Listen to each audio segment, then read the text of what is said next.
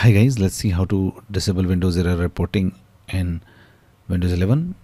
So for that, just search services and click on this Gearshift services app from search result.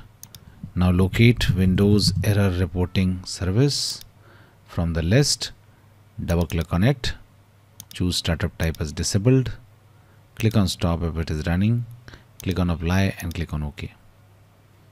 Now if this does not work, there is one more thing which you can do, and that is just search registry editor, click on registry editor to open it.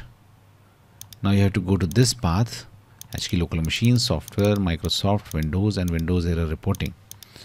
Now I have given this path in the description of this video. You can directly copy this path from there, hit enter.